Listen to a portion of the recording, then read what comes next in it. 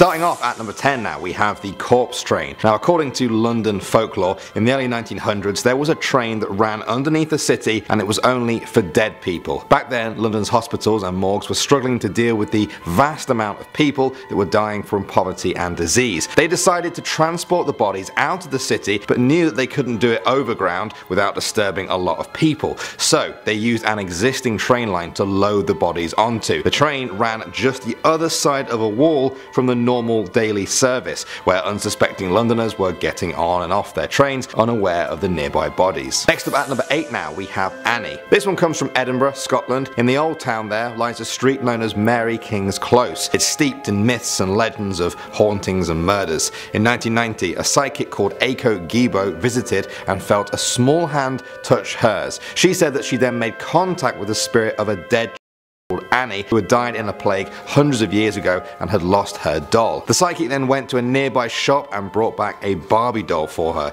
Now since then, visitors leave dolls for Annie and a mountain of them has built up in the dark. Moving on to number 7 now, we have the Faceless Woman. This one comes from the borough of Barking in London. There you can find Beacon Tree Station, home to the Faceless Woman. The most famous sighting of her happened in 1992. A station supervisor reported that on one night he heard the handle of his office door rattle. Outside on the platform stood a woman. She had blonde hair, she wore a very pale dress and just stared into the distance. The supervisor approached her, but as he reached out, she turned to him only to reveal she had no face, just darkness where there should be one. Local ghost hunters claim that she is the victim of a train crash that happened there in 1958 which killed 10 people. At number 6 now, we have the Beast. England's Hackney Marshes is known for its sprawling woodland and boggy reed marshes often covered in swirling fog, the perfect setting for this urban legend. The story goes that in 1980, 2 bear carcasses were found in the river. They had been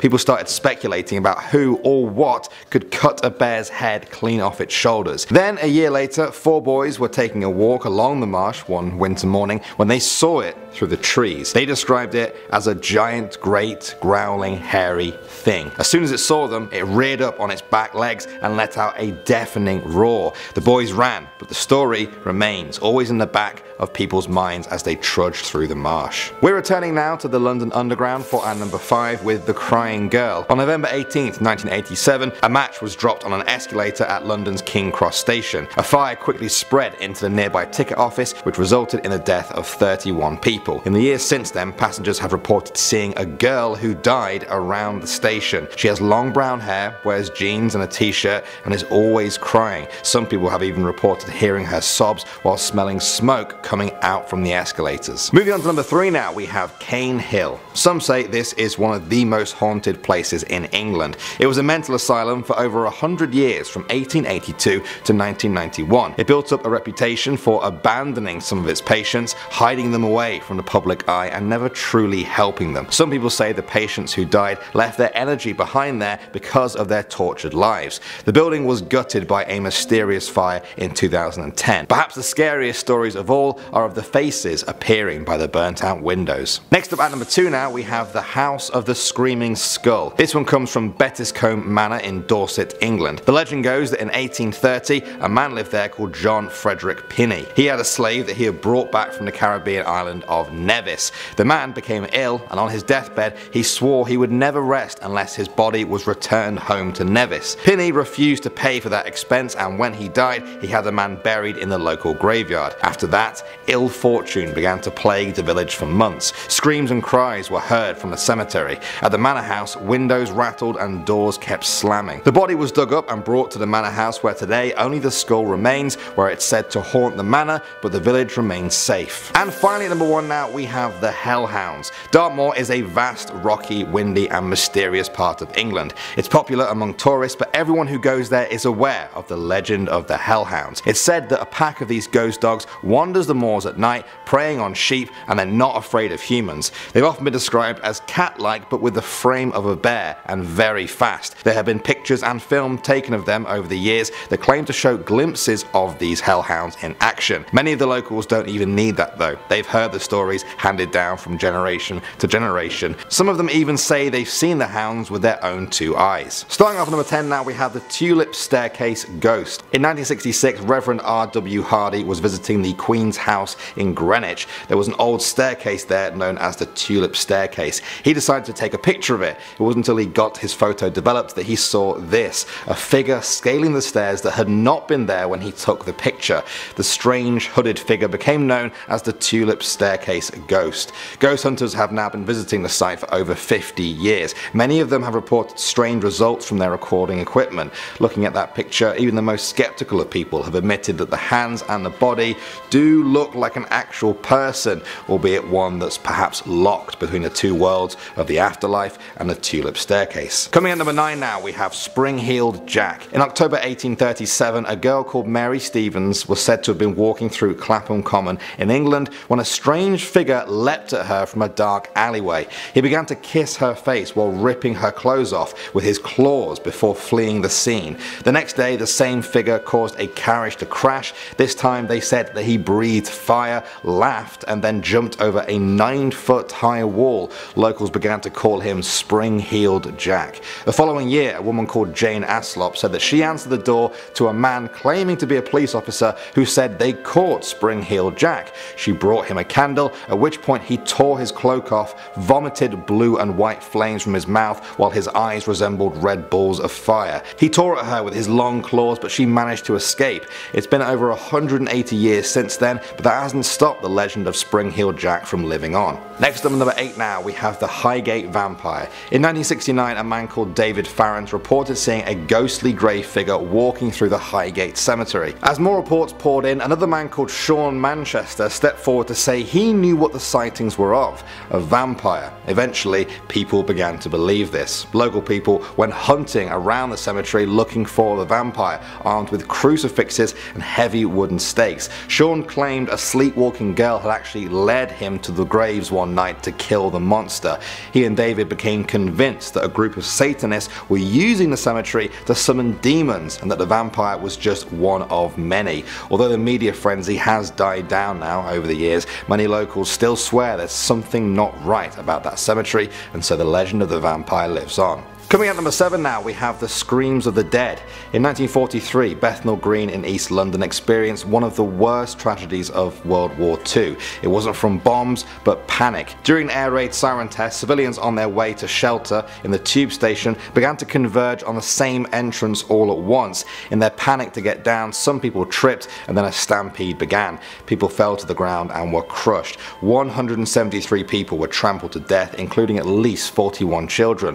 Locals say the place never really healed. They report hearing women screaming and children crying in the station and a deep sense of dread in the night air. Moving on to number 6 now, we have a weird one. It's called the Frittening. This was the name given to a creature that's said to live on the Isle of Shetland in Scotland. Locals claim that it's a boneless, blob-like beast that will scare anyone who sees it to death. Those that caught a glimpse and lived to tell the tale described it as looking like a bag of wet sand or wool. Others said it was an armless, legless, ghastly, wet, vile thing that pressed its lidless eye against their windows. I'm a little bit worried because that description kind of fits me if I'm having a rough morning. Next up at number 5 now, we have Netta Fornario. This woman from London was said to be a member of the occult. In the summer of 1929, at the age of 30, she left London for Iona, a small Scottish island steeped in folklore. She joined a secretive occult group known for their ritual magic, tarot cards, mysticism, telepathy, and a deep interest in fairies. After some months, her landlady found her one morning in a frenzy, packing her luggage. She told the landlady that she needed to return to London immediately, as several members of the cult were attacking her telepathically. The landlady said she would have to wait as the boat didn't run on Sundays. Netta became enraged and retreated to her room. She eventually calmed down and said she would stay and that she was going out for a walk. When she didn't return by nightfall, the landlady raised the alarm. After 2 days, a search party found her body. She was found lying on top of some turf that had a cross carved into it. She was wearing only a thin black cloak. The doctor who examined her body could not find any cause of death. Her body was in a fine physical condition. It was just dead. Officials put it down to exposure to the elements on the cold Scottish island. Others believe she was killed by a psychic telepathic attack generated by someone miles away. Moving on to number 4 now, we have the Boggart. If you're a Harry Potter fan, you may have heard of the Boggart before, but did you know it's based on a real legend? Boggart Hole Clough is a 190-acre area of ancient woodland that is said to be haunted by a boggart, a mischievous spirit that typically lives in fields and marshes but can also be found indoors. They are usually known for their harmless peskiness, turning milk sour or making objects disappear, but some people say they have a much darker side. They are often blamed for the abduction of children. The one that gives its name to Boggart Hole Clough is claimed to be notorious for this. It's been said that it was so active once that a farmer and his family were driven from their home for fear of the boggart stealing their children. Next at number 3 now, we have the figure in the studio. In an interview with a Londonist, a couple of radio hosts from Resonance FM in London told a story that has sparked a modern day urban legend, the figure in the studio. They said that one day while working in the radio station, they saw an evil spirit, more malevolent than anything you can imagine. It was just standing there at night in their offices watching them. It looked like a shadow with angry red rimmed eyes and strange looking dark teeth. Just before they called out to it, the spirit smiled, revealing its long teeth, and then it disappeared. Many local ghost hunters are convinced that they have discovered a new spirit and that this won't be the last haunting of the figure in the studio. Moving on to number 2 now, we have the Devil's Bridge. According to legend, the devil visited Ceredigion in Wales in the 11th century after hearing about its breathtaking scenery. Yes, even the devil appreciates a good view. While there, he struck a bargain with a local woman whose cow was stranded across the river. In a bid to buy her soul, the devil said he'd build her a bridge in exchange for the soul of the first living thing that crossed it. He was obviously hoping for hers. When the bridge was built, the woman threw a loaf of bread across which her dog chased. The devil couldn't take the dog's soul. He was said to be so embarrassed and ashamed that he never returned to Wales again. In the village of Devil's Bridge today, there are 3 crossings across that river. The oldest is said to be the one built by Satan himself. Starting off at number 10 now, we have Who Put Bella in the Wych Elm? Those are the words that first appeared in graffiti in 1944 in Birmingham. They may sound like nonsense to you, but they were referencing a murder. You see, the year before, 4 boys in the nearby town of Hagley discovered the body of a woman in the trunk of a wych elm. Police estimated that she had been killed and put there about 18 months before. The woman was never identified, but the graffiti, that creepy question of who put Bella in the wych elm, that kept appearing. It seemed that whoever started writing that message had knowledge about the case, or may have even been the one who killed the woman, presumed to be called Bella. In the decades since then, there have been a number of theories about who killed Bella. Some say she was a victim of witchcraft and that her severed hand was proof of a dark ritual called the Hand of Glory. Either way, it seems that someone was once out there who knew what really happened and wanted to get people to investigate by writing that one creepy question everywhere they could. Alright, moving on to number 9 now, we have the Solway Spaceman. This one used to creep me out a lot as a kid. I was absolutely fascinated by it though. Perhaps some of you guys watching this are about the same age as I was when I discovered this, so I'm happy to pass this on to the next generation. The Solway Spaceman is a mysterious picture taken in 1964 by Jim Templeton in Cumbria, England. Jim took the picture of his 5-year-old daughter, but to his surprise, when he got the picture developed, there appeared to be a figure in a spacesuit in the background. Jim insisted that he did not see anyone around them when the picture was taken. It didn't take long for people to start talking about aliens or time travelers. These theories only grew louder when Jim claims 2 men who said they were from the government visited him but refused to show any ID and then demanded he showed them where the picture was taken. In the years since then, some have said that the spaceman is nothing more than a view of Jim's wife from behind, her dress appearing white from overexposure. Read a full article on this if you like. It's a really interesting story. Moving on now to number 6, we have Britain's Roswell. That's the nickname that's been given to a bizarre incident that took place in 1980 in Suffolk. Locals in Rendlesham Forest reported strange lights in the area. At first people dismissed it, but then even a US military official who was stationed there reported seeing flying lights in the sky that lowered into the woods and sent cattle into a state of frenzy. When they got to the spot where the lights appeared to land, they found only burnt marks on the ground. One of the American officials who witnessed the event was Colonel Charles Holt. He reported the sightings to the British Ministry of Defence. When they didn't appear to make any efforts to investigate, he accused both the US and the UK of having agents cover up the whole event. To this day, no official explanation has been given for Britain's Roswell. Coming at number 5 now, we have the hairy hands of Devon. This one comes from the 1920s in Devon, a time when locals swore there were a roaming pair of hairy hands in the area. This is perhaps the strangest one on this list. Back then, there was a strange surge of fatal and serious crashes on a stretch of road that travels through a desolate patch of Dartmoor. Some of the crashes were fatal, but from the survivors came a strange tale. Many of them said a pair of rough, hairy hands appeared out of nowhere,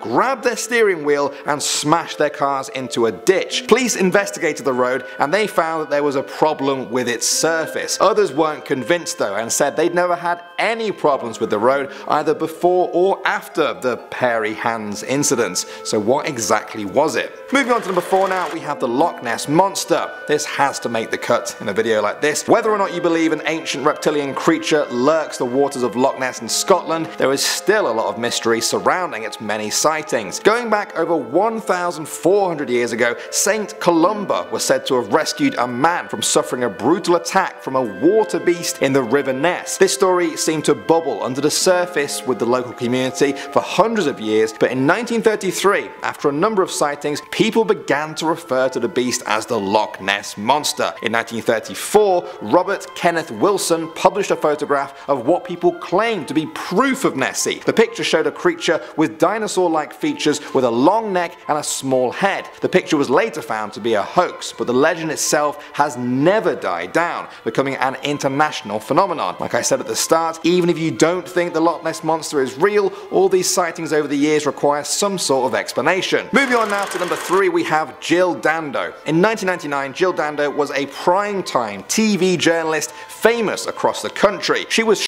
after arriving home in Fulham, West London at 11:30 AM on April 26, 1999. She had just put her key in the lock when someone grabbed her from behind. The killer held her with his right arm, forced her to the ground and fired a single shot through her left temple in what police described as a professional style execution. The following year, police arrested a Barry George who lived nearby to Jill's house. He was convicted and jailed for life, but eventually won an appeal against conviction in 2007. Since then, police have been exploring a number of different leads, including a jealous ex-boyfriend, Eastern European assassins, a mistaken identity, or perhaps the fact that she worked on Crime Watch, a show that exposed criminals to a national audience. Either way, it's been 19 years and counting, but there are still shadows of doubt over the case. Moving on to number 2 now, we have the Highgate Vampire. This one comes from North London, where Highgate Cemetery is said to have been home to an actual vampire during the 1960s. Some of you guys might just dismiss this right away as an urban legend, but a vampire is perhaps the only explanation for this mystery, no matter how far-fetched it seems. Back then, a group of young people who were interested in the occult began roaming the overgrown cemetery. On December 21st, 1969, one of the group, David Farrant, spent the night there. What happened on that night remained a mystery for 2 months, but David couldn't hold it back anymore. On December 21st, 1969, he wrote a letter to his local paper saying he had seen a supernatural grey figure. Other people began to speak up and said that they had seen a figure too, a tall man wearing a hat, a ghostly cyclist, and also a figure walking out into a pond. There were too many sightings now to just dismiss. A man called Sean Manchester put forward the theory that a king vampire of the undead was practicing black magic there. Some of you may dismiss that as ridiculous, but so far it really is the best theory for these mysterious sightings. Coming into number 10, we have the upside down horseshoe. In the UK, horseshoes are a big symbol of good luck. This is for a number of reasons. One being that they're made from iron and forged in fire, which makes them representative of something strong and unbreakable. In folklore, goblins and demons are said to be afraid of iron. Also, horses don't seem to feel pain when horseshoes are hammered to their feet, which leads many people to believe that they're magical. A lot of people hang horseshoes in or outside of their homes in the UK, and it is also customary to give a bride a horseshoe on her wedding day. The 2 prongs are supposed to collect and store good luck. Great! Sure, but woe betide you if you ever invert that horseshoe. Like, ever. Conversely, an upside down horseshoe is terrible luck in Britain. Any luck stored would immediately be poured out and lost. Others say that an upside down horseshoe would actually attract negativity. Sticking with shoes at number 9, we have new shoes on the table. Has anyone seen Blood Brothers the musical? I'm pretty sure it's the only musical that Danny's ever seen. Anyway, one of the major omens in the musical that foreshadows the death of the twins is new shoes on the table. This is a classic British superstition. Shoes have a lot of superstition and cultural implications across the world, but in the UK, new shoes on the table is a terrible omen that invites bad luck into your life. Some people believe it signifies that you will have a fight with someone that you love, others say that it's a death omen, which is probably linked to the tradition of placing miners' old shoes on a table in the event of their death at work. Cheery. Coming into number 8, never open an umbrella indoors. Like, never, don't do it. Freaks me out even thinking about it. Opening a brolly, as we call it in the UK, is a surefire way to invite bad luck if you do it inside. In fact, they say opening an umbrella indoors will mean bad luck will rain on you. Some say it is an insult to the sun god, others say it's an insult to the guardians of your home. Opening an umbrella indoors practically can actually cause you ill fortune because you could break something, but in British superstition,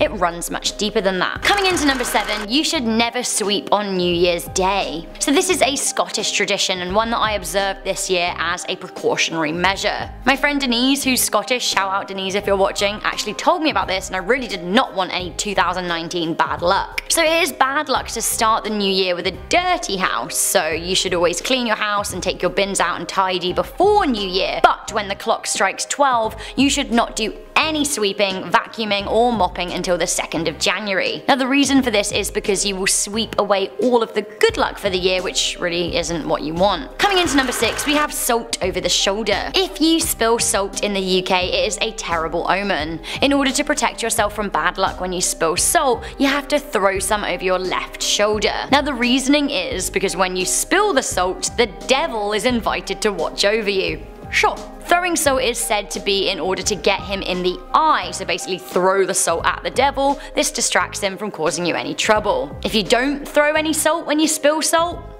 watch out, the devil's here. Coming in at number 5, never pass on the stairs. Stairs can be dangerous if you aren't using them properly. Once I fell down the stairs and actually fractured my leg, and a lot of older people end up having falls when climbing up or down the stairs. In the UK, it is absolutely bad luck to trip up on the stairs, but I guess that just makes sense. Crossing on the stairs, however, is the utmost bad luck in the UK. It's bad luck for both parties involved as well, you just don't want to be involved in it. It suggests that you will come across a great conflict in the near future. I didn't realise it wasn't a thing elsewhere in the world. When I come across other people on the stairs in Canada, I either walk back up or down so we don't have to cross, and usually people will look at me like I'm mad, but it's because I don't want you to get bad luck, so really you should be thanking me. Coming into number 4, never leave a white tablecloth out overnight. Never leave a white tablecloth out overnight on a table, as it is a sign that you will need a shroud in the house in the near future. A shroud is a traditional burial garment, so basically the superstition is saying that someone will die soon if you leave it out. Honestly, not ideal. Similarly, 13 people should never dine together, as the first to leave the table will be the first to die in the group. Coming into number 3, we have 3 drains in a row. Never walk over 3 drains in a row. In the UK, people believe this will bring you terrible, terrible, terrible luck.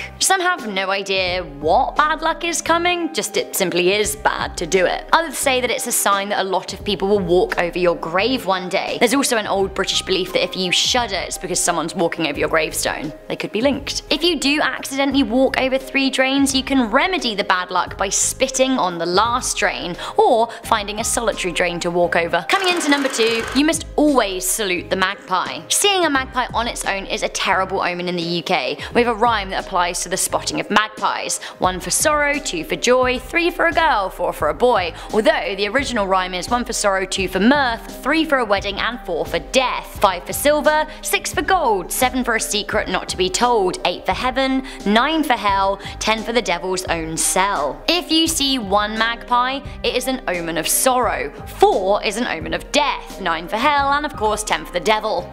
Back he is again. In order to rid yourself of the bad luck associated with seeing magpies, you must always salute them. If you see just 1 magpie, you should salute and say, "Hello Mr. Magpie, how's your wife?" Good. Great, we're all crazy. Finally, an urban legend and a superstition and fear all in one, we have the ravens of the Tower of London. Ravens in a lot of culture are bad omens, but for the UK, specifically the Crown, they are absolutely necessary. We need them, if not bad luck will ensue. Ever since the Tower of London has stood, which in some form has been for the best part of 1,000 years, there have been ravens there. We don't know why the ravens came, where they came from, and why they want to stay, but the superstition and legend is that the tower must have at least 6 ravens, if not the British monarchy will fall. The legend is enduring and was delivered to King Charles II on a need-to-know basis. He was considering having all the ravens killed, but it was only then that he was told that he shouldn't do it. It must have been passed down through word of mouth for generations. Since the 1600s we have been keeping ravens there forcibly. Today there's an actual raven master, a beef eater whose job it is to tend to the captive ravens at the tower. Currently we have 6 and a spare. Their names right now are Hardy, Thor, Odin, Gwenelm, Cedric, Eugene and Munin. They all sound like lads. Good on you, ravens. At one point in history the ravens did almost leave the tower. During World War II they couldn't abide by the sounds coming from the bombing of London. Luckily though, one remained and the UK did not fall, nor did the monarchy. Starting us off at number 10 is the Beast of Bodmin Moor. Located in Cornwall, the Beast of Bodmin Moor is said to be a Black Panther looking cat that's meant to be 3 to 5 feet long with glowing yellow eyes. A total of 60 sightings of the beast have been reported, as well as people having found a bunch of mutilated slain livestock with no explanation for their deaths. The evidence was so abundant that the government actually launched an investigation looking into the beast, but found no further evidence for the cat, but also no evidence against it either. So many assumed it was an escaped cat from someone's private collection and it wasn't reported to authorities because it's obviously illegal. But things really got wild when less than a week later, after the investigation, a boy was walking along River Foy when he found a huge cat skull. The lower jaw was missing, but it had 2 massive canines, implying it could have been a leopard. So what kind of 3 to 5 foot cat is lethal enough to kill a leopard? After a lot of investigation, they found the skull was actually from a leopard, but it had been imported as part of a leopard skin rug. It had cuts on it showing the flesh had been scraped off with a knife, not another cat's teeth. So that was a dead end, but it still excited people enough to reignite the myth. I mean, not that it really died to begin with, but it was reignited. Coming in at number 9 are boggarts. Not the ones from Harry Potter, what a time and a half that would be. No, these ones are either household spirits or they live in fields and marshes. The ones found in houses are known to just cause a lot of chaos. They steal things, they make dogs go lame, they can turn milk sour, sometimes they crawl into your bed and put their hands all over you, and despite sounding annoying as hell, they are very loyal to the family they're with. A household boggart follows its family everywhere they go, so at least it'll annoy you for life. You know, like a sibling. Boggarts found outside are a lot more dangerous. They're known to abduct children, kill animals, and all around cause harm. To protect yourself and keep them away, you can hang a horseshoe outside your door or leave a pile of salt outside your bedroom, but the biggest warning is that you should never name a boggart. Once you name it, that's pretty much it. You're done. It can't be reasoned with, you can't persuade it, it just becomes uncontrollably destructive. Looks wise, they look like mini humans with bestial feet. Their arms are extremely long, and despite being small, they're still as strong as a full-grown horse, so don't mess with them. At number 8 are the chime owls. So this one got me excited, so you guys better get excited too. Now this myth originated in northern England, and it's referring to the time of someone's birth. It's believed that people born during particular hours of the day and night have special abilities and are referred to as a chime child or chime children. Based on what source you're reading from, the abilities you gain when being a chime child really varies, and the hours that are considered chime hours also vary. According to Charles Dickens, a very, reputable source, it's 12 AM exactly. Others claim it's at the hours of monastic prayer, so that's 8 PM, midnight, and 4 AM. Either way, regardless of the hours, the abilities are pretty X-Men-esque. Some people become super perceptive with animals and become able to communicate with them, some become able to see and speak to ghosts and fairies, some gain healing abilities, but most of all, being around chime children causes you to lower your guard and speak super openly, so these people basically technically know a hell of a lot about a lot of people. Chime children definitely, they ain't playing around. But there is a catch. It's said that if these people use their powers selfishly instead of to benefit others, they will just perish. I'd honestly love to be a chime child. I need to WhatsApp my mum now and ask her what time I was born. Probably not any of those times, but here's to hoping. Filling our number 7 slot, we have the Ratman of Southend, and it's a pretty straightforward myth, honestly. Now this one is more of an urban legend than a myth, but I feel like in some cases both of those things are synonymous, so just the myth of Ratman goes like this. Years ago, an old homeless man was seeking shelter in the winter and decided to sit in an underpass. A group of teenagers came from nowhere and started beating up the man, nearly killing him. It's said that as he was dying, a bunch of vermin living in the underpass started eating his face. After he finally passed away, many people have reported seeing a ghost in that underpass, whereas others have heard very loud rat-like squealing and large claws moving across the walls. Too big for a normal rat, but the right size for a rat man. Now at number 6 is Wayland's Smithy. Now Wayland's Smithy is a Neolithic chamber tomb and long barrow in Oxfordshire. Archaeologists say it was built soon after agriculture was introduced to Britain from Europe, but post 1738 it was believed that the site held more than what met the eye. Francis Wise, whoever the hell that is, said that a long time ago an invisible smith used to live at Wayland's Smith, as he called it. If a traveller's horse ever lost a shoe on the road, all they had to do was bring the horse and a small bit of money to Wayland's Smith and leave both there for a while. Upon their return, the money would be gone and the horse's shoe would be back on.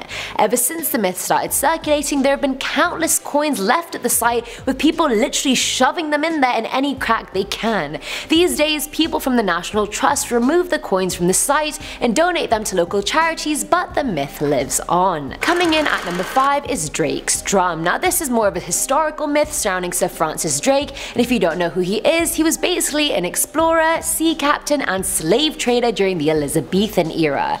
I feel like most people have heard of his name, but a lot of people don't actually know what his story is, so there you go. Now it was said that he used to take a drum with him on his voyages around the world. The drum was pretty bougie, it had his coat of arms on it, some silver stud, it was decorative. Either way, the drum was with him on his last voyage, and as he was laying on his deathbed, his last wish was that the drum be returned to England, and in times of trouble it should be hit in order to call him back from heaven and rescue the country. Heavy words, Rudy. The drum was then given back to his family, but it's become a huge icon in English folklore. Many say they've heard the drum beating during times of conflict, like when World War I began, or when Napoleon was brought to England as a prisoner, to name a few. Despite it being hit a bunch of times, a resurrected Sir Francis Drake is just nowhere to be found. At number 4 is Renadine. This was originally an old ballad called The Mountains High, which basically said Renadine was a were-fox that could attract all beautiful women to him, and when they did come to him, he would kidnap them and take them away to his castle. One day he encounters a girl in the wilderness and abducts her, and what happens after that point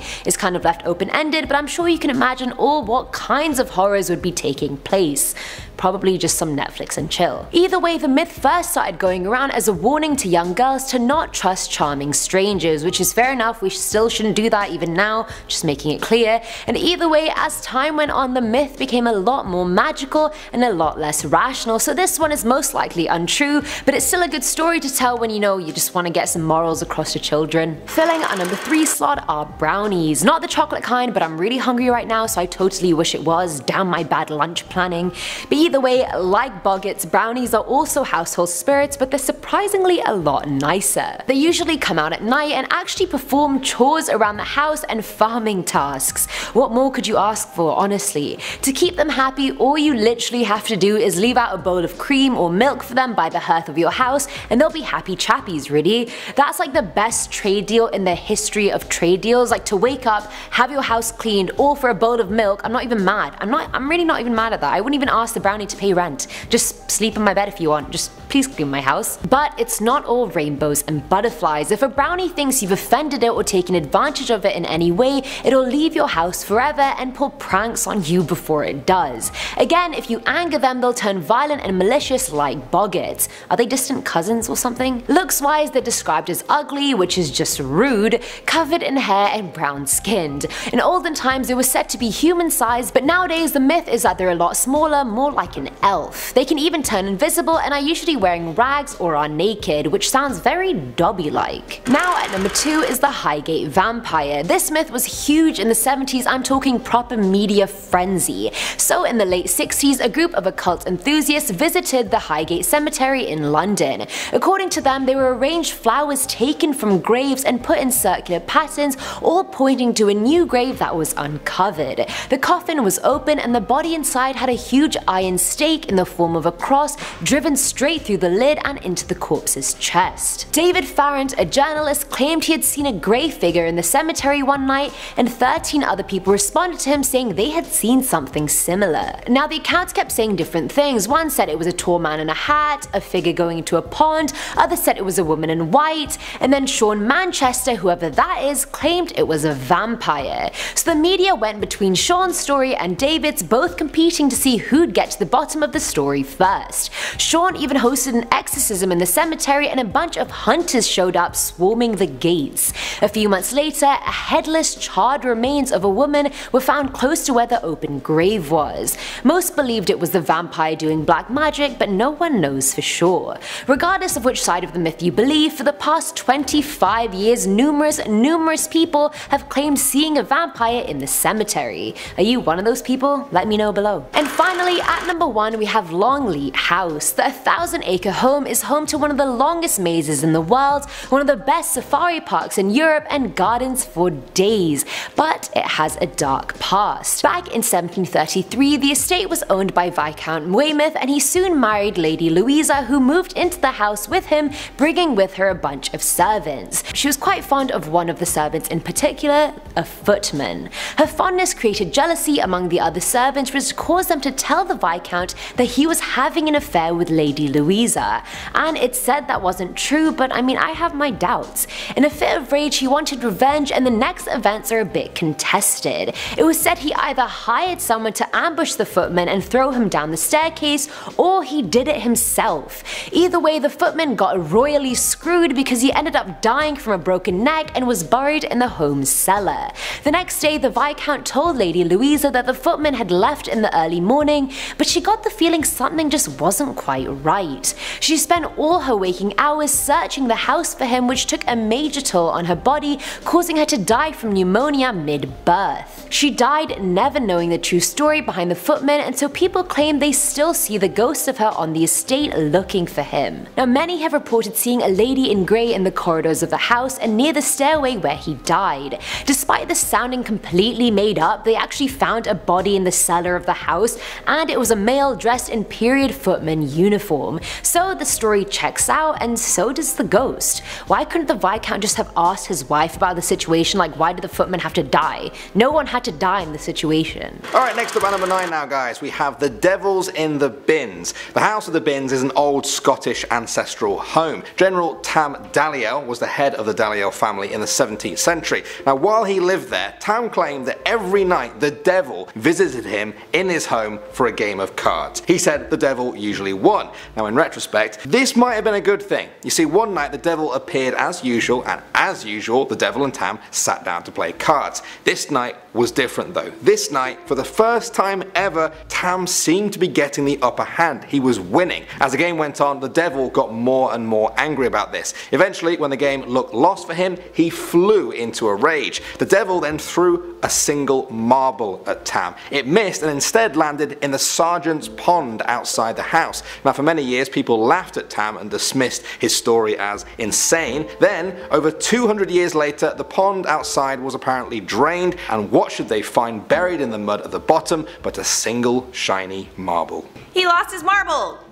One marble. One marble? At number 8 we've got Abandoned Annie. The City Chambers is a famous building in Edinburgh, with ancient alleys that run beneath. The streets below the City Chambers are said to be haunted, and they attract psychics, ghost hunters, and mediums. This is because back in the 16th and 17th centuries, this particular area of Edinburgh was hit extremely hard by the plague. The streets used to be littered with bodies and sick people who were banished and left for dead. After the 18th century, the abandoned homes and alleys were sealed, but that doesn't stop people from venturing down there. there. There have been many strange noises and sightings reported, but most notably a psychic claims to have come into contact with the ghost of a young girl named Annie. Abandoned Annie is a story that began in 1992 after a Japanese psychic called Eiko Gibo went to the close as a part of a documentary on paranormal activity. When the group were touring the area, she came across a room that she at first was too afraid to enter. She said the room had a terrible feeling of sickness, hunger, and cold. But then Eiko went inside the room because she said she was invited by the ghost of a little girl named Annie who had died of the plague. Annie grabbed her hand and said that she had been abandoned by her family and that she had lost her doll. Eiko later went back to the room with a Barbie for Annie to play with, and since then, visitors to Annie's room are told to bring a gift for her.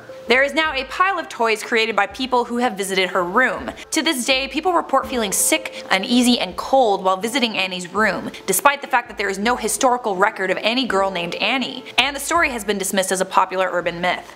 An urban myth that actually has a happy purpose, apparently. Along with toys, people leave money for Annie, and at the end of every year, the money is counted and given to the sick kids hospital. So far, Annie has raised more than £45,000 for other sick children. Next up at number 7 now guys, we have the A75. Now that is the name of what's said to be the most haunted road in Scotland bar none. It runs through the county of Dumfriesshire and has been a hub of reports of supernatural activity over the years. It's actually attracted paranormal investigators to it from all over the world. Kathleen Crone is the founder of Mostly Ghostly, great name by the way. Now she said there have been screaming hags, eyeless phantoms, and a menagerie of unearthly creatures witnessed on this famous road. In 1962, perhaps one of the most famous sightings occurred on the road. Derek and Norman Ferguson were driving along the road when a large hen apparently flew into the windscreen of their car. They then saw huge cats and other monstrous creatures pass by them, as well as a phantom furniture van, whatever that is, all of which vanished into thin air. In the years since then, the number of stories has grown to the point where some truck drivers actually avoid the A75 altogether. Alright, it is time for number 6, the Boneless. The true story of the Boneless comes from the Shetland Islands, a group of small islands off the coast of Scotland, where the inhabitants were once terrorized by a ghostly blob.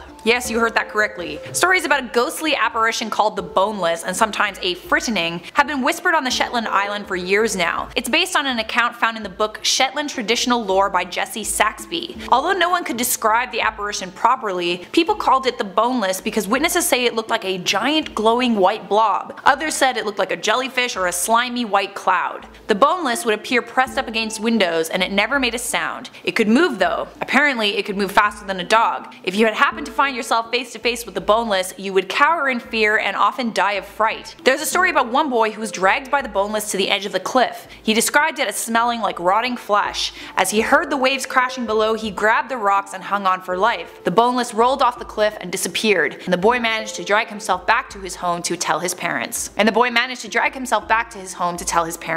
Next at number 5, we've got the haunting of Castle Stewart. The story goes like this. The Earl of Moray inherited Castle Stewart from his father. He wanted to rent it out, but he couldn't because the castle had such a bad reputation for being haunted. So the Earl tried to improve the castle's reputation by offering a reward to any man who was brave enough to spend the night in the castle. News about the reward spread and eventually 4 men agreed. A minister, an elder in the Presbyterian church, a local shoemaker, and the last was a large man named Rob Angus. The deal was each of the men had to spend an entire night alone in a haunted room. Once they were inside, the door would be locked and wouldn't be unlocked until the next morning. The minister fell asleep in the room and had a dream about a blood-splattered man who sat down next to him. When he woke up, no one was there. The elder had a similar experience. While he was reading his Bible, the door to the room sprang open, and in walked a man covered in blood. The man drew his dagger on the elder, who fainted. He was found the next morning in complete shock. When it was the shoemaker's turn, he heard the door to the room open. A tall man with hooves for feet appeared in the doorway. The being jumped at the shoemaker and he fainted in terror. He was found unconscious on the floor the next morning. And lastly, it was Rob Angus's turn. Rob Angus was a big, strong Scotsman who said he wasn't afraid of anything. As the servant closed the door to his room, he said, "You will find me as I am, or dead." When the servant returned in the morning, the furniture in the room was broken and all over the place, but there was no sign of Rob.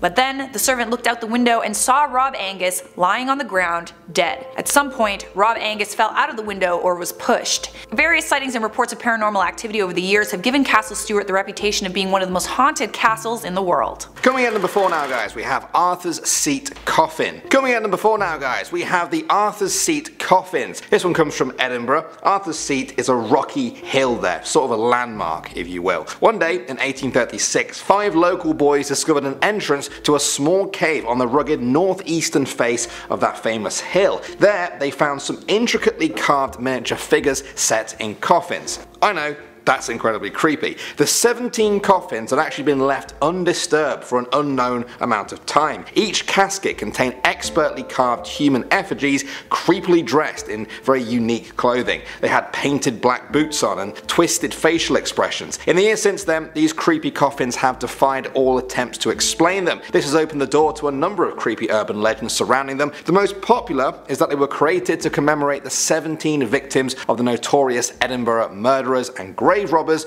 Burke and Hare. I'm no relation to that Burke though. Okay, maybe somewhere along the line. Awkward. Moving on to number 2 now, we have Ghillie Dhu. I think I'm pronouncing that right. In Scottish legend, he's a solitary Scottish male fairy that lives alone in the forest. He disguises himself in trees so as not to be seen by humans. His light green skin and long branch arms make it almost impossible for people to spot him. However, it's important to note that the Ghillie Dhu is usually only this elusive to adults. You see, he's been known to appear and interact with friendly children. Now you should know that doesn't mean that every interaction is a good one. He has been known to prey on people lost in the woods, killing or enslaving them. Perhaps the strangest thing I read about this creature is that he is said to collect the teeth of children to perform protective magic on them. This has led some people to believe that the Ghillie Dhu actually gave birth to the legend of the Tooth Fairy, a much lighter story. I think we can all agree. I don't think the Tooth Fairy has killed or enslaved anyone. If you know otherwise, let me know. And finally at number 1 now, we have the Mackenzie Poltergeist. This is perhaps the most famous ghost story in all of Scotland. The Black Mausoleum is the name of a tomb in Edinburgh's Greyfriars Cemetery and has become famous as the home of an evil paranormal entity. Over the years, visitors have reported feeling extreme hot spots and cold spots. They leave with cuts, bruises and burns on their body. Photographic evidence for the legend includes pictures of these injuries as well as pictures from inside the tomb that some claim show an unidentified shape. Others have reported seeing a white figure in the dark, smelling strange odours and hearing knocking noises under the ground and even from inside the tomb itself. If that wasn't enough for you, locals have gone to the grave some days to find dead animals in front of the Black Mausoleum. Some people have even claimed to have been possessed, which led to the grounds being exorcised twice, both unsuccessfully apparently. In the past few decades, it seems as though the Mackenzie Poltergeist has begun to spread. Poltergeist activity has been reported in 4 different houses around the graveyard, and in 2002 a large fire broke out in the residences behind George Mackenzie's tomb. Starting off at number 10 now, we have the Big Grey Man of Ben Macdui. Amphir Liath Mór is the Gaelic name of a mythical creature known as the Big Grey Man, who is said to dwell at the summit of Scotland's Ben Macdui mountain. Over the years, many climbers have felt his presence or even seen him, a lumbering giant that skulks in the thick fog of the mountain peak. He's often described as being very large, sometimes about 10 feet tall when standing completely upright. Short hairs cover his whole body, especially thick on his broad shoulders. His arms are also said to swing wildly when he's sighted. Sightings of this creature have gone back for centuries, but the first credible account came from Professor Norman Colley in 1891. The day he saw it, he made a note in his journal saying, "I was returning home from a calm on the summit in the mist when I began to think I heard something else other than my own footsteps. For every few steps I took, I heard a crunch, and then another crunch, as if someone was walking after me, but taking footsteps 3 or 4 times the length of my own." His account ends up going into much more detail, but for many people, this account and a few others are more than enough to convince them of the Big Grey Man of Ben Macdui. Moving on to number 9 now, we have Cathedral House Hotel. This building in Glasgow was originally built in 1877 as a halfway house for prisoners who had been released from the nearby Duke Street prison. That prison was the site of many executions over the years, including 12 in the 20th century. The last person to be executed in Scotland, Susan Newell, was hanged at the prison in October 1923 after being found guilty of strangling a paperboy. In the years since the last execution, locals swear that the spirits of the executed have made their home in the nearby Cathedral House Hotel. Some say they have felt a ghostly presence brush up against them on the staircase. There have also been several reports of 2 ghostly children being heard on the top floor of the hotel, and items of furniture moving of their own accord. In 2005, the Ghost Finders Scotland group conducted a thorough investigation using high-tech equipment. They recorded unusual EMF and tri-field readings, along with light orbs and various other anomalies appearing on both video footage and still photographs. Moving on to number 8 now, we have the Well of the Dead. Nice name. Many Scots will be familiar with the Jacobite Rising of 1746. On April 16th of that year, the Scottish forces fighting for independence from the British were defeated, suffering heavy losses. Many lost their lives on the fields of Culloden. Legend says that birds no longer sing above the boggy land where Jacobites made their final stand. That rhymed, that wasn't intentional. Locals have witnessed a tartan-wearing spirit wandering through the moor there. Those who get close enough manage to hear it muttering one single word: defeated. Every single year on April 16th, the anniversary of the battle, they say you can still hear the clashing of swords and the sound of men dying, locked in their bloody battle for eternity. Next up at number 5 now, we have Provan Hall. Many people in Glasgow will know this as one of the oldest buildings in the city. It was built as a hunting lodge for the bishops of Glasgow in 1471. That's more than 20 years before Christopher Columbus set sail. For all you history buffs out there trying to get your head around the dates, it's a pretty old building. It has played host to some distinguished guests as well, including Mary Queen of Scots and her father, King James V. Ghosts have been reported at the hall ever since those days. Locals say they've seen spirits of murderers and also their victims. The master bedroom is said to be haunted by a man with a dagger. They say that in the 19th century he came home from 2 years at war to find his wife had had a baby with another man. In a fit of rage, he stabbed her to death and then slit his own throat. Another less violent ghost that's been seen is that of Reston Mathers. He was a previous owner of the hall who is often seen on the staircase. He died there in 1934 after breathing problems and is said to always be dressed in a black bowler hat and sporting a bright white beard. Next up at number 4 now, we have the Green Lady of Crathis Castle. Many people know of the Green Lady of Crathis Castle, a forlorn spirit that has been seen by an alarming amount of people over the years. The castle was built in the 16th century, and despite its grand size, the Green Lady is only ever seen in one room. She paces back and forth in front of the fireplace there, sometimes cradling an infant in her arms. Apparently, even Queen Victoria herself saw the spectre while staying in the castle one night. Some say that in life the apparition was a servant girl who fell pregnant out of wedlock and mysteriously disappeared soon after. For a while this was just dismissed as nonsense, but in the 1800s a grisly discovery was made. While renovating a fireplace, some workmen uncovered the skeletal remains of a woman and child. Even that story has now been lost in the sands of time. Moving on to number 2 now, we have the Kelpsie. These are perhaps some of the most feared and famous creatures in Scottish folklore. Most accounts describe these creatures as shapeshifters that often take the form of a horse. When they appear in human male form, they are often very hairy. They jump out at lone travellers on deserted roads and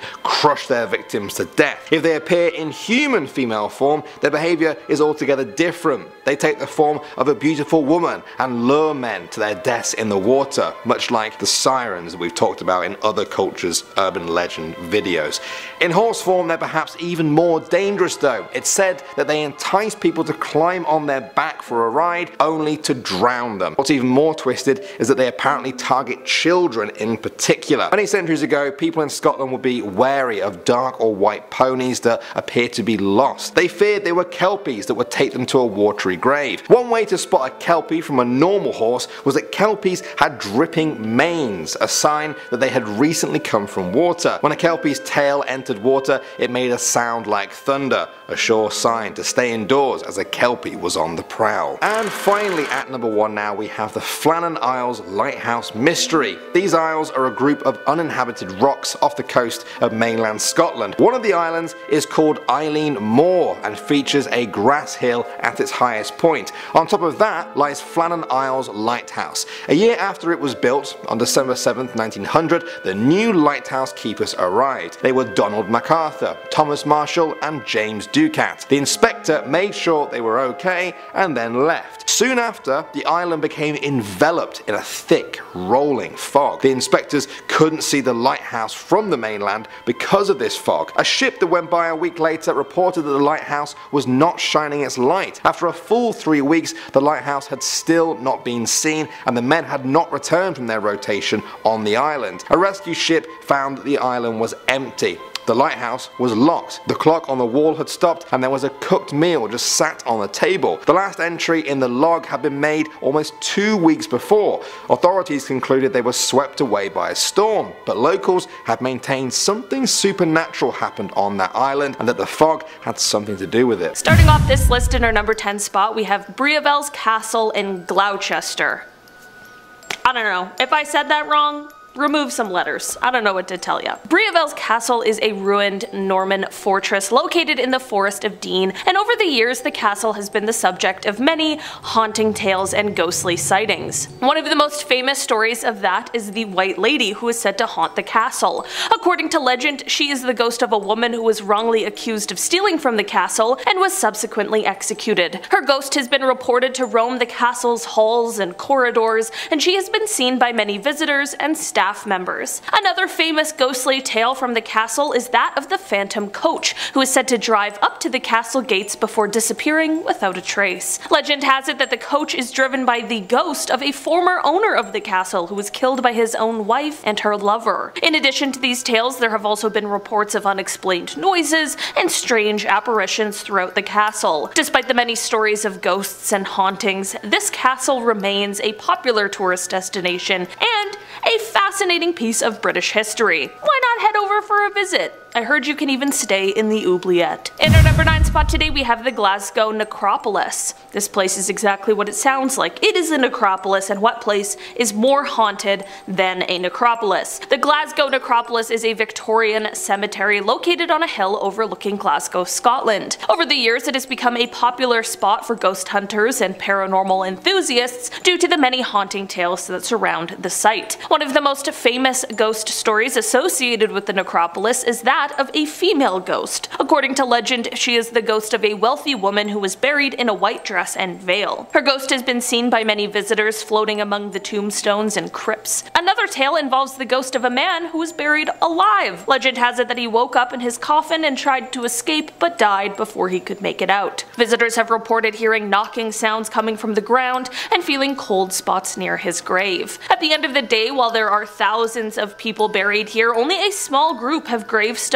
and even fewer have names. This only adds to the eerie nature of the cemetery. There are even rumors that a vampire just might be wandering the grounds looking for its next prey. All in all, this place is full of haunting tales, urban legends, and a whole bunch of spook. In our number 8 spot today, we have Pluckley in Kent. The village of Pluckley, located in the county of Kent, England, is known for being one of the most haunted villages in the entire country. There are numerous ghost stories associated with the village, many of which have been passed down through generations. One of the most famous tales is that of the Screaming Woods, a dense forest area on the outskirts of the village. According to legend, the woods are haunted by the ghost of a highwayman who was caught and killed by villagers, and his screams can still be heard at night. Another famous ghost story involves the Watercress Woman, a ghostly figure who is said to appear near a stream in the village, carrying a basket of watercress on her arm. It is believed that she drowned in the stream while picking watercress, and her ghost has been seen by many villagers over the years. Other reported sightings include ghosts of a monk,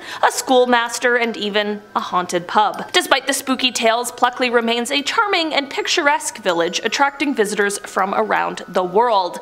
Visit if you dare. In our number 7 spot today, we have Chilligham Castle in Northumberland. Chilligham Castle, located in Northumberland, England, is considered to be one of the most haunted castles in the country. The castle has a dark and mysterious history, and there have been numerous reports of paranormal activity over the years. One of the most famous ghosts associated with the castle is the Blue Boy. According to legend, the ghost is a spirit of a young man who was imprisoned in a room in the castle and left to die. His ghost has been seen by many visitors, appearing as a blue flash of light or as a boy dressed in blue clothing. Another famous tale is that of a specific room in the castle where prisoners were once harmed and then executed. Visitors have reported feeling cold spots, hearing unexplained noises, and even feeling the presence of the ghosts of the tormented prisoners. Other reported sightings include include ghosts of a lady in white, a soldier, and even a ghostly cat. In our number 6 spot today we have Corfe Castle. Corfe Castle, located in Dorset, England, is a ruined fortress with a rich history and many ghostly tales. The castle was originally built in the 11th century and was destroyed during the English Civil War in the 17th century. One of the most famous ghosts associated with the castle is that of Lady Banks, the wife of the castle's owner during the Civil War. According to legend, she defended the castle against enemy soldiers and was killed during the siege. Her ghost has been seen wandering the castle ruins, dressed in a long white gown. Another famous tale is that of the Drummer Boy, a ghostly figure who is said to haunt the castle gatehouse. According to legend, the boy was caught spying on enemy soldiers, and this swiftly led to his demise. His ghost has been seen and heard drumming his sticks on the castle walls.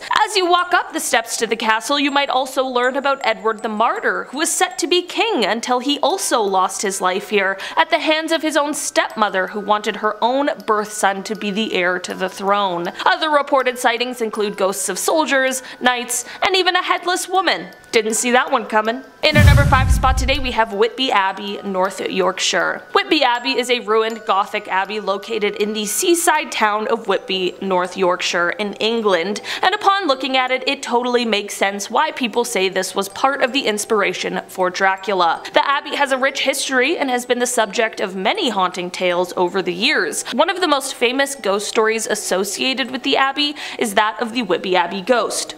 Of course. According to legend, the ghost is the spirit of a young woman who fell to her death from the abbey's high tower while trying to escape her angry husband. Her ghost has been seen wandering the abbey ruins, dressed in a white dress. Ghosts really seem to vibe with white dresses for some reason. Another famous tale is that of the Black Abbot, a ghostly figure who is said to haunt the abbey's grounds. According to legend, the Black Abbot was a former abbot of the monastery who was executed for his crimes. His ghost has been seen wearing a black robe and carrying a book. Other reported sightings include ghosts of monks, nuns, and even a ghostly dog. Despite the many spooky tales, Whitby Abbey remains a popular tourist destination, offering visitors a glimpse into the fascinating history of the abbey and the paranormal activity associated with it. In our number 4 spot today we have Glencoe, Argyll. Glencoe is a beautiful and rugged valley located in the Argyll region of Scotland and is pretty famous for being one of the settings in the Bond film Skyfall, but it's also famous for its haunting tales. The area is steeped in history and it all starts back in 1692 with what is known as the Massacre of Glencoe. In that year, soldiers loyal to the English crown killed members of the MacDonald clan who had been hosting them as guests. It is said that the ghosts of the lost MacDonalds still haunt the valley, seeking revenge on their killers. Another famous tale is that of the Grey Man. According to legend, the Grey Man is a ghostly figure who is said to haunt the summits of the mountains in Glencoe. His ghostly presence has been reported by many climbers and hikers over the years. In our number 3 spot today we have Highgate Cemetery, London. This cemetery is located in London and for years it has been the central point of many a horrific tale. These stories include those of demons, ghosts, and all things paranormal, and even the famous Highgate vampire. Legend goes that the cemetery is home to this vampire, as first reported by 2 girls walking through the area. They claimed to see the dead rise from their graves. Soon after this report came the discovery of animal carcasses, which is never a good sign, but to make matters worse, all of these ones had been drained of their blood. Stories of the vampire spread like wildfire, and people were rightfully pretty creeped out. This all led to the vampire hunt that took place on Friday, April 13th, 1973. Friday the 13th. It's never good. During this hunt, residents of the town began exhuming bodies and then also beheading them.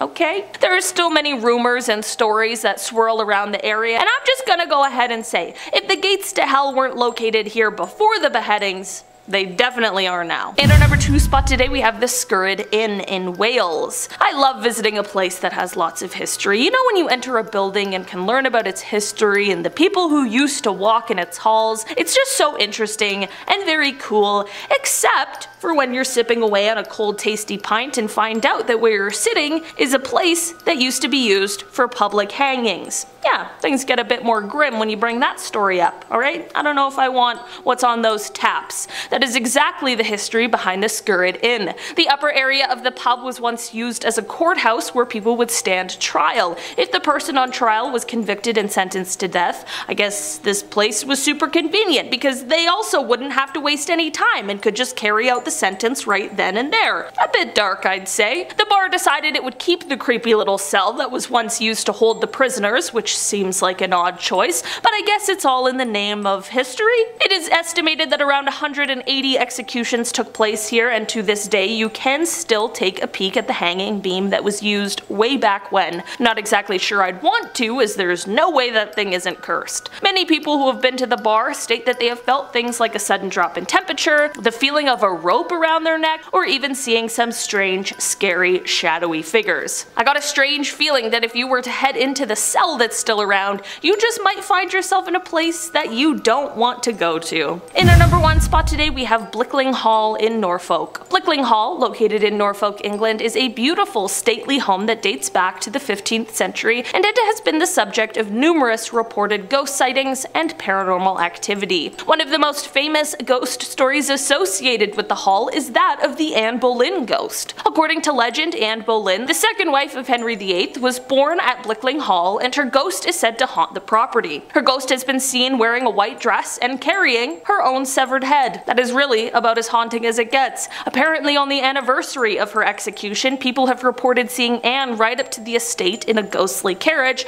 driven by a man who is also headless. Another famous tale is that of the Screaming Lady. It is said that a lady who was killed in the hall has been heard screaming in the corridors at night. The estate is now owned by the National Trust because no one else would want to buy that haunted of a house, and it remains a popular spot for those interested in history as well as the paranormal.